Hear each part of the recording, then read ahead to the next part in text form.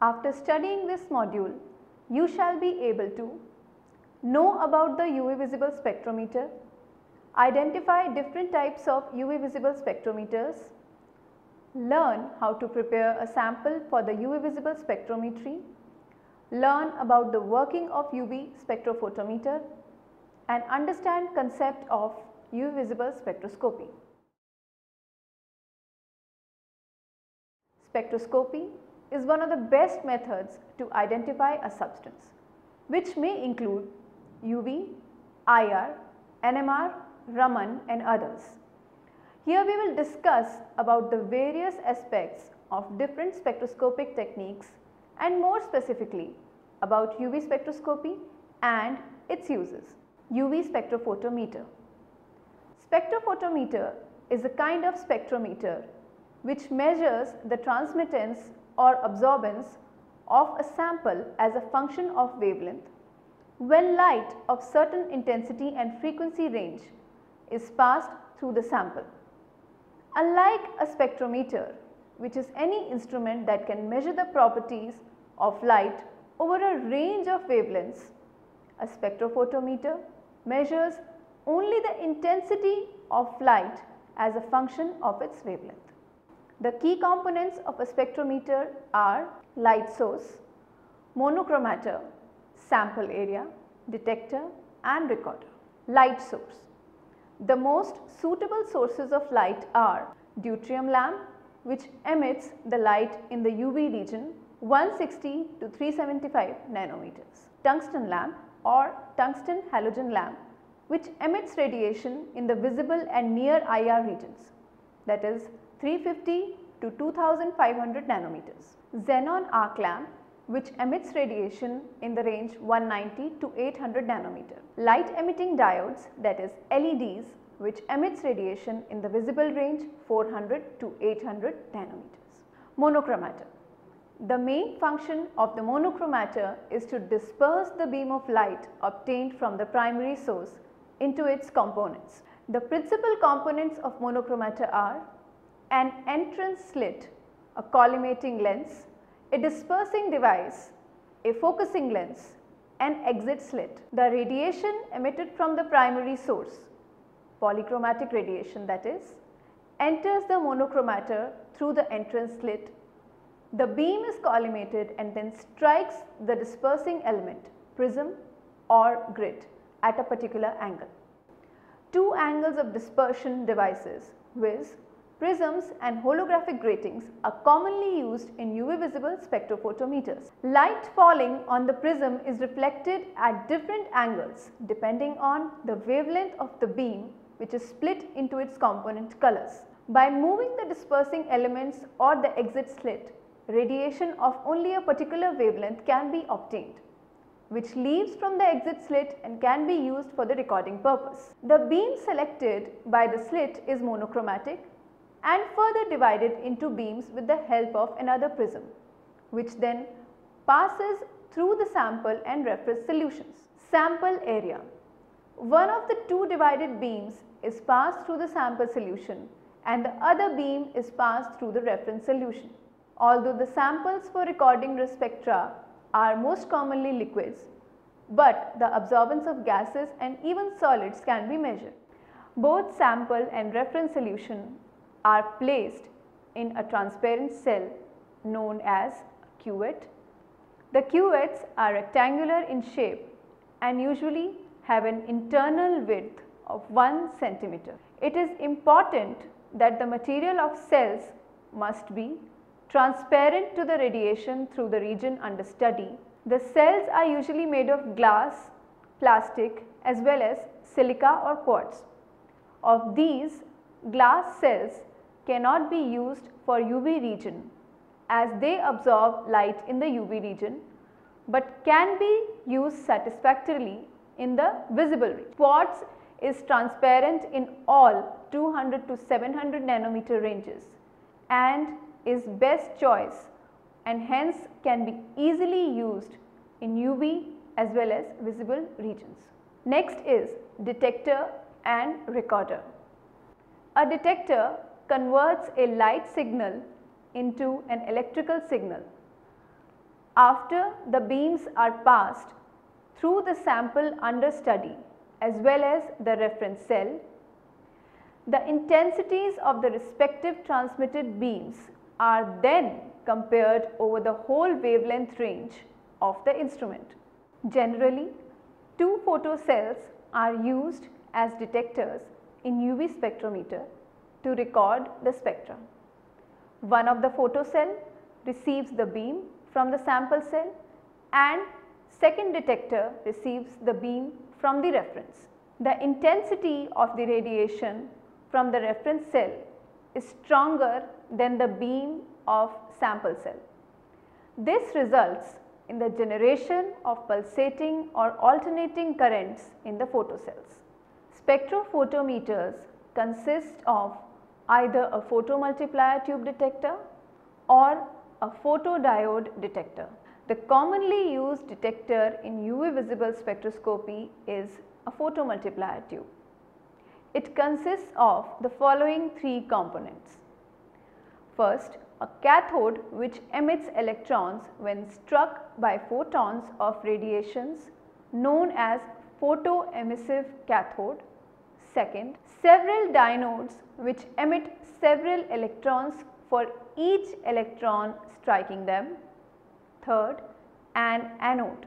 In its functioning, when a photon of radiation strikes the cathode, emission of several electrons takes place. These emitted electrons are then accelerated towards the many diodes. The first diode is 90 volt more positive than the cathode. The electrons strike the first diode, causing the emission of several electrons for each incident electron. These electrons are then accelerated towards the second diode to produce more electrons, which are accelerated towards diode 3 and so on. Finally, all the electrons are collected at the anode.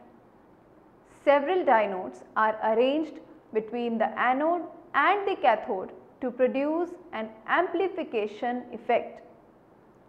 Each photon usually produces 10 to the power 6 to 10 to the power 7 electrons, resulting in the amplified current that can be measured. Photomultipliers are very sensitive to both UV and visible radiations and have fast response times. It is significant to note that intense light may damage photomultipliers. Hence, they are limited to measuring low power radiation. Photodiodes are increasingly being used as detectors in modern spectrophotometers. Photodiode detectors have wider dynamic range and are more robust than photomultiplier tube detectors. In a photodiode, light falling on the semiconductor material allows electrons to flow through it, thereby depleting the charge in a capacitor connected across the material. The amount of charge that is required to recharge the capacitor to regulate intervals is proportional to the intensity of the light. The limits of detection are approximately 170 to 1100 nanometer for silicon based detectors. Some modern spectrophotometers contain an array of photodiode detectors instead of a single detector. A diode array consists of a series of photodiode detectors positioned side by side on a silicon chip. Each photodiode is connected to a transistor switch via a charge capacitor when photons strike to the diode. Free electrical charge carriers are generated that discharge the capacitors. The capacitors are recharged at regular intervals. The amount of charge needed to recharge the capacitors is proportional to the number of photons detected by each diode, which in turn is proportional to the light intensity. The absorption spectrum is obtained by measuring the variation in light intensity over the entire wavelength range. The types of UV visible spectrophotometers. There are two types of spectrophotometers, namely single beam spectrophotometer or double beam spectrophotometer. Each has its own advantages and disadvantages. A single beam spectrophotometer, as shown in the figure, has only one beam of light which passes through the sample. Therefore, it requires taking reading for the reference and the sampling separately. Whereas, on the other hand, if you take a look at the double beam spectrophotometer, in this the light is split into two beams before it reaches the sample. The two beams move simultaneously, one passing through a reference solution and the other through the sample. The reference beam intensity is taken as 100% transmission or 0% absorbance, and the measurement displayed is the ratio of the two beam intensities. Of the two types of spectrophotometers that have been discussed, the double beam spectrophotometer is faster to operate and better in performance considering the various design features as mentioned. They provide more reproducible results because they can perform on an automatic correction mode for the loss of light intensity as the beam passes through the sample and the reference solution simultaneously. We now next take up the sample preparation in UV visible spectroscopy. The UV visible spectra are usually measured in very dilute solution. Usually only 1 milligram of the compound of the molecular weight 100 to 200 is dissolved in 100 ml of a suitable solvent with a suitable polarity, and only a portion of this is used for recording the spectra. The solvent should not absorb radiation and must be transparent over the desired range of wavelength which is required for the UV visible spectroscopy. The solvents which do not contain conjugated systems are most suitable for recording the UV visible spectra. The solvent should also be inert to the sample. The most commonly used solvent is 95% ethanol, and the reason for this is because the residual benzene present in commercial ethanol absorbs in UV region and is thus not preferred.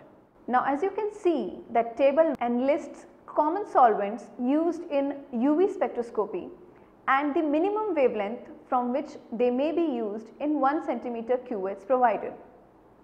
The common solvents are acetonitrile, water, cyclohexane, hexane, methanol, ethanol, ether, methylene dichloride, chloroform, carbon tetrachloride. Their wavelengths, the minimum wavelengths, are basically shown in the table in the increasing order ranging from 190 for acetonitrile to 257 in carbon tetrachloride.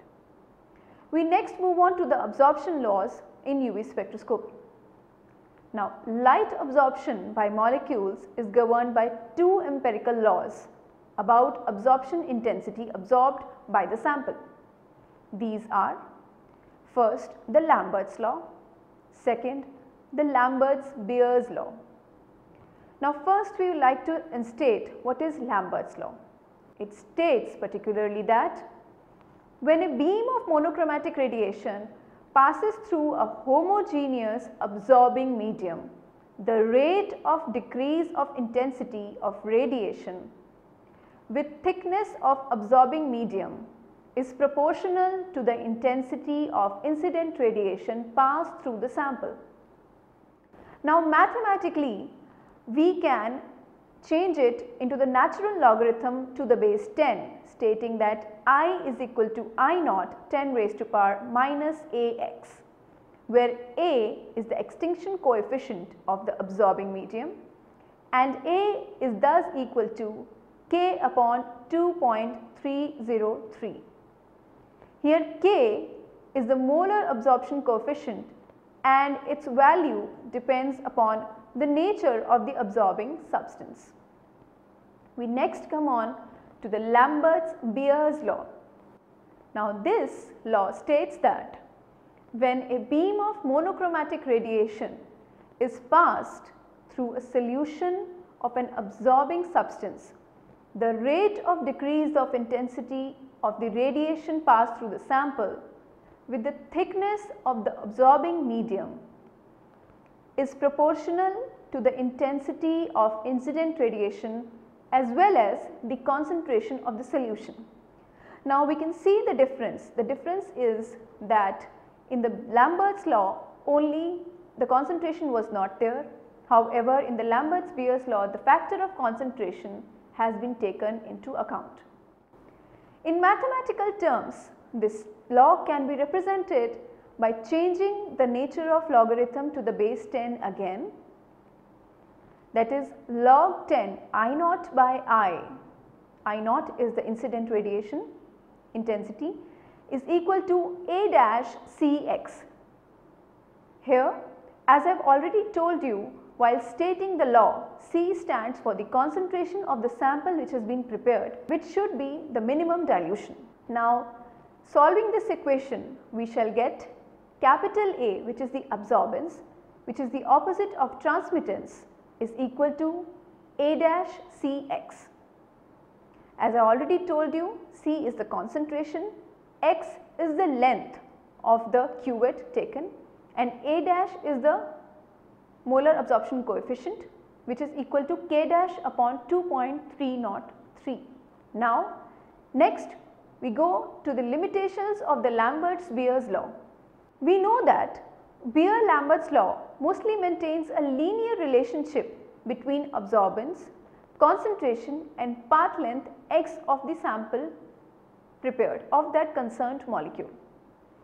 On the contrary, under certain conditions, this law may deviate to give a non-linear relationship.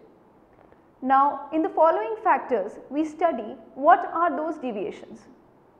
First, I would like to go to the chemical deviations. The first deviation can be stated as deviations observed in absorptivity coefficients at high concentrations, that is greater than 0.01 molar. As it has already been stated, the solutions should be dilute while measuring UV visible spectroscopy. Now, because of this, because of high concentration, the electrostatic interactions between molecules in close proximity tend to increase, and hence the law deviates from linearity. Deviation number 2, with increasing concentration C of the analyte, its refractive index is subject to change. Thus, the values of A and K may change too. This deviates the law from linearity again. Third, may arise due to specific chemical species of the sample under consideration, and that may cause serious deviations. Next comes the instrument deviations, the deviations caused by the instrument. Non-linearity arises in the Lambert's-Beer's law due to non-monochromatic and stray radiations in the instrument, which falls under the instrumentation deviations as told earlier. Now, the last deviation, the deviations that may be caused by samples exhibiting fluorescence and phosphorescence. These were the deviations in the Lambert's-Beer's law which causes it to deviate from linearity into non-linearity. Thus, care must be taken for the instruments as well as during the preparation of the sample in the UV visible spectra. Now, let us summarize whatever we have studied so far. Now, the important points are: a spectrophotometer is an instrument which measures the transmittance or absorbance of a sample as a function of wavelength when light of a certain intensity and frequency range is passed through the sample. Second point is the two types of UV visible spectrophotometers, namely the single beam spectrophotometer, in which the reference and the sample have to be done separately, and the double beam spectrophotometer, in which the sample and the reference solutions can be done simultaneously. So, double beam spectrophotometers have more advantages as compared to the single beam spectrophotometers, as has been stated earlier. The third comes the absorption laws, the Lambert's law and the Lambert's-Beer's law, which states that the absorption is directly proportional to the concentration of absorbing substance and the length of the path of radiation through the sample in case of Lambert's-Beer's law, and we do not take the concentration factor into account in case of Lambert's law.